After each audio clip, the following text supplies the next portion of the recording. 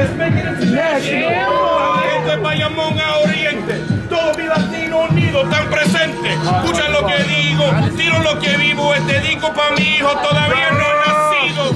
La policía domina en el pueblo. Nos mandan al cielo uno por uno antes que vuelvo. Que no le pagan, ellos matan sin conciencia. No piden por raza para matar resistencia. Uno contra otro, cubano contra todos. Tommy contra Boris, pero todos tienen cojo. Todos son paisas, mi primo divino. Una voz unida contra el enemigo. I spit fire like go on. I flip it to Arabic like shokran. Oh wow, what's that? Ringo didn't understand, but he's Ringo. How much you speak, bro? I come through, you know I got a single. Come through, but you know that I make their eyes twinkle. It's a fly gringo, here 5 rainbow. Okay. I don't even know about the way that they gon' see you. So, what's up? Cazzo uomo, uscite se suono due volte perché sono più passivi di tuoi siti bianchi. Se prima per tuo papà mi si è perduto. Riga dritto, perciò forte un cazzo se pizza tua mamma poi mi ci faccio il bullish uomo. Hello viewers. Well, it's James Kalm, your half-assed reporter. The guy that is pedaling around New York on his bicycle, and we are out in Bushwick. We're going to try to maybe pop in and catch a couple of exhibitions. Hang on, we're going to look at some art. We're here at Clearing and look at an exhibition by, well, an artist that's got maybe one of the best names that I've heard in a long time for an artist. Sebastian Black.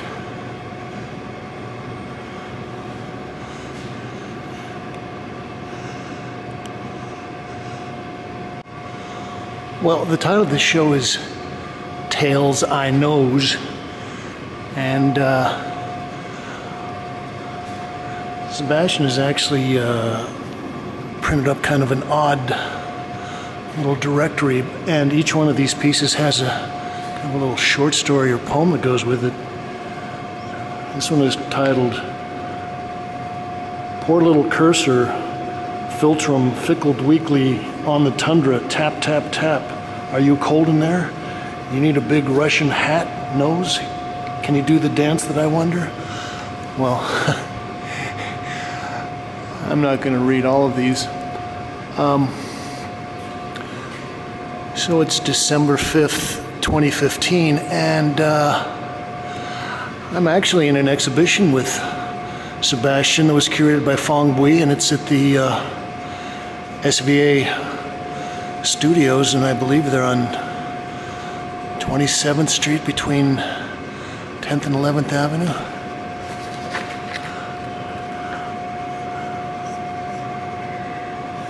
Okay.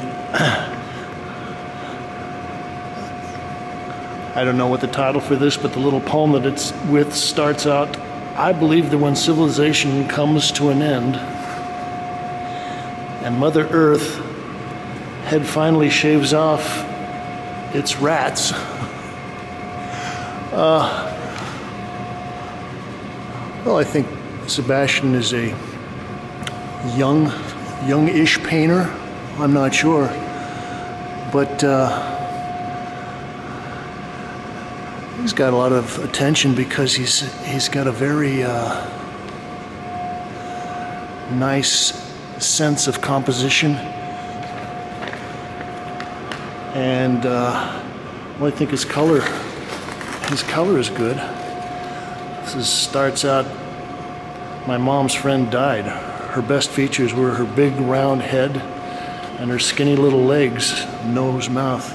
Anyway, this is 2015 oil on linen, 63 by 84 inches. Well, I won't comment on the literary or the poetic aspects of this. I was walking around and sort of thinking a little bit about what these paintings made me think of, and I was kind of Getting a little vibration of the precisionists, or maybe Corbusier and Ozenfant and their group, although I always had kind of references to some kind of figurative elements, and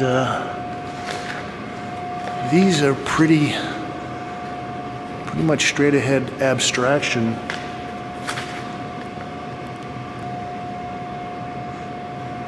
Stanford, Connecticut. What an M-eyes. What a shade of brown on that car park beyond the spotty Amtrak porthole.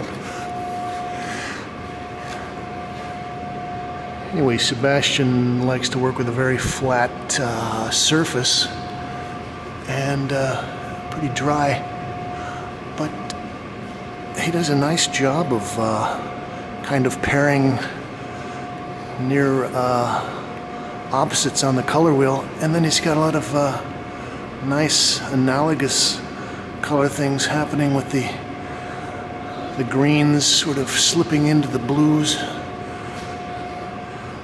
I've got some kind of rusty browns slipping into the burnt oranges. Also here in this, I guess I would call it an installation, they've got a couple of nicely fabricated plywood tables, and they've got some of Sebastian's prints, and these are aquatint. This is very subtle. I don't know how much we'll be able to get on video.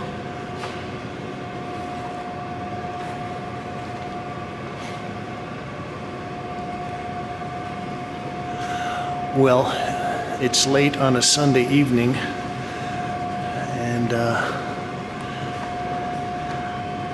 yeah, so these prints are actually, I guess, joined sheets, and if that represents one piece, then I would say those are probably maybe 10 feet long. Let's look in the back room. So I've got more of these tables with the prints. Max? Yeah. What's the actual?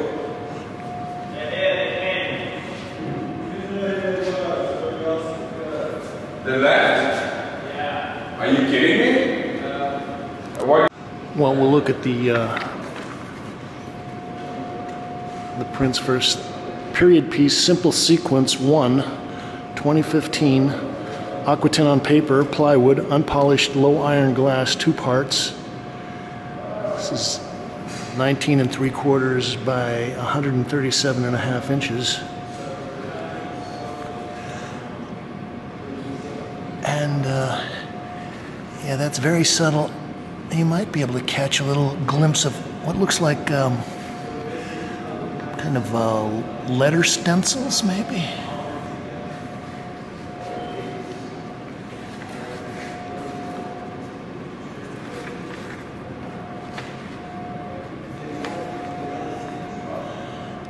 And these little black rectangles really punch up the composition there. I saw some pink 20-inch rims with breast cancer ribbons on them. So this is 2015 oil on linen, 84 by 63 inches. And well, in this one he's really toned down his palette. Or maybe toned up his palette. I like that. That looks like the end of some letters in Bondini bold. This one in particular has a surface that's almost like a fresco.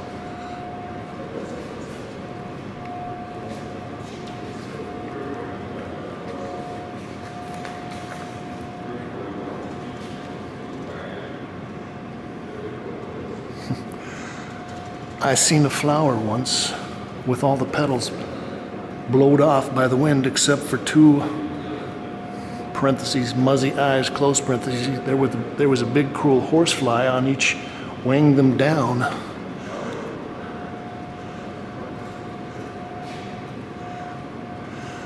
Well, you can see on this little section where there's some scraping.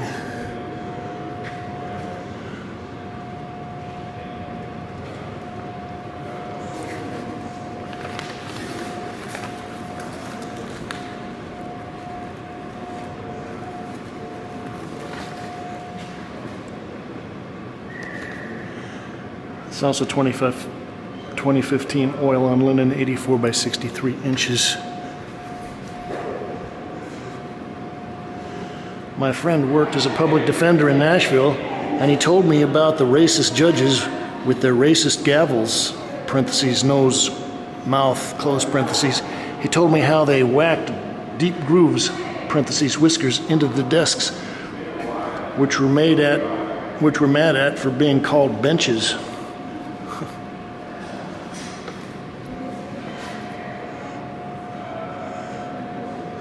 Well, this is nice, and we've got some very closely keyed. This would be a violet brown versus a raw umber brown.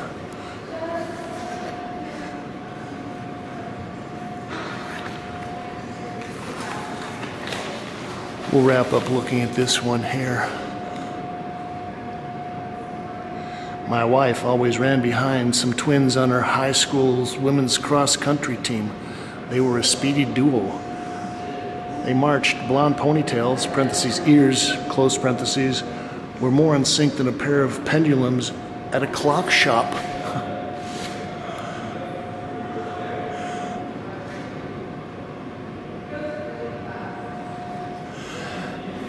And this is also nice because we get some areas where we've got some pedimenti. You get to see some of the underlayers, and then we have these other flat areas that are totally opaque. Yeah, I like the contrast between a hard, solid color block and something that's a little more variegated.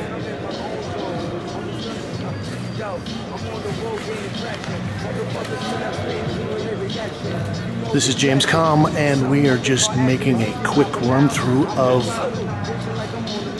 Sebastian Black's Tales I Knows.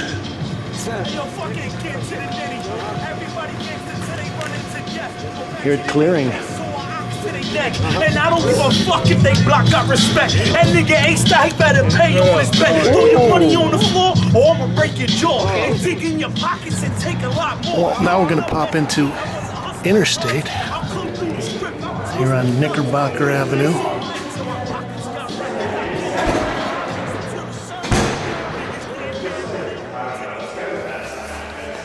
We're gonna see a two-person show here. Don't let me interrupt you. And the upper gallery is an exhibition by Rasmus Myrup titled Scavenger of Carcasses. And as you can see, it's kind of shallow black pools with water. And it's got a couple of other elements here. But it is just like these images on panes of glass and these things, which I think are maybe ceramic. Well, there were several artists, I remember back in the 80s, that were using this device of the reflector pools. I think Dennis Oppenheim did some pieces using them. And, well, it's nice because it really does kind of change the space of the gallery. And, well, it relates to people like Carl Andre sort of thinking about the flatness of sculpture, and it kind of closes off parts of the gallery. You know, there's no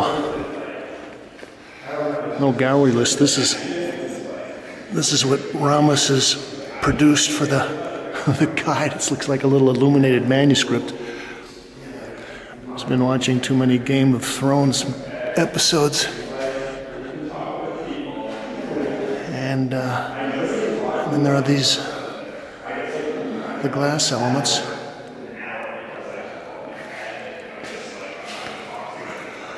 Well, we're going to look at the show downstairs too, which is also interesting.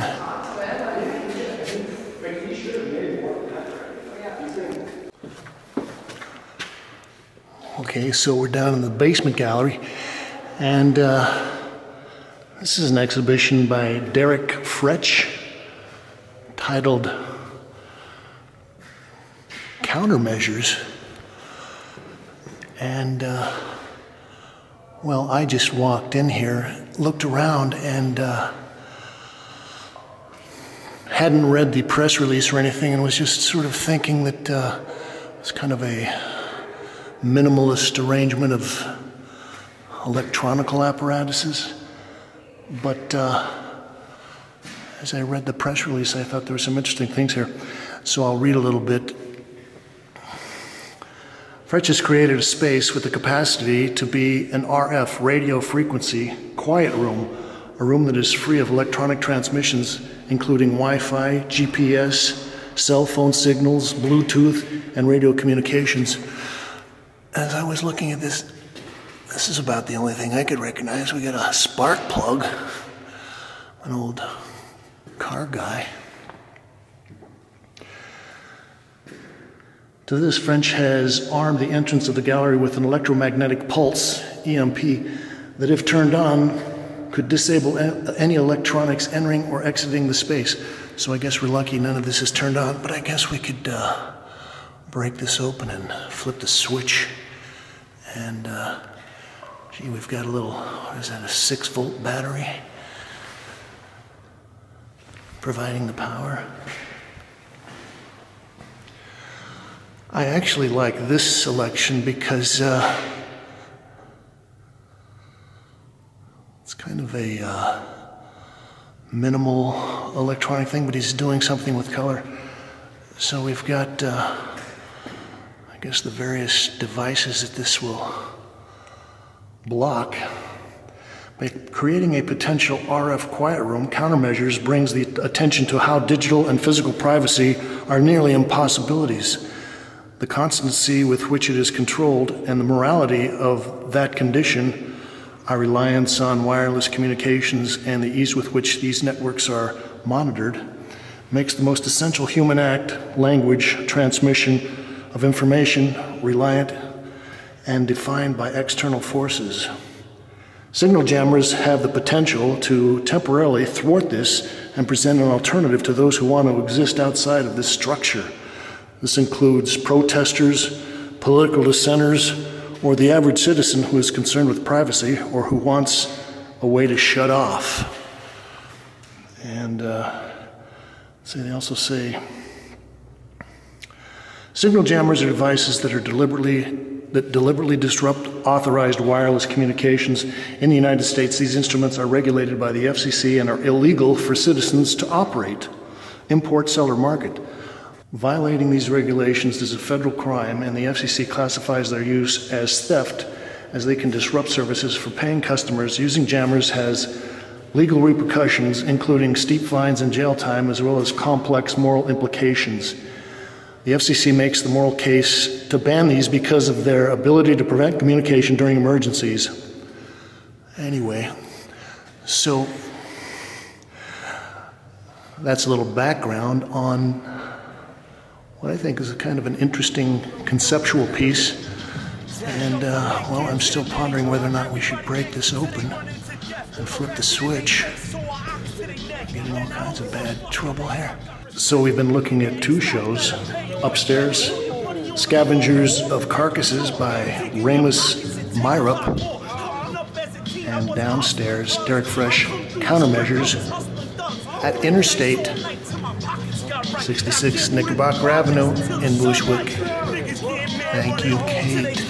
4, 5, 6, drop the bank, take the cash. I hop in the cab, count money and laugh. I hit the limit again and pipe down some ass. Enough with my passes, get back to the future. Five stacks in the unit, but I relax in Bermuda. Besides being a muscle, I'm a whiz on the computer. Hustle your whole life and that kid's still a loser. Don't blame it on me, blame it on genetics. It ain't your mom's fault, your father was pathetic. My pops beat his ass, my uncle beat his ass. Made that motherfucker every day cut class. My niggas wildin' in the cypher. Don't be bugging. My name is E-Fist. My past life I was thugging. But now I'm just flipping a motherfucking camera. Get busted. Hey, bust the fucking hammer.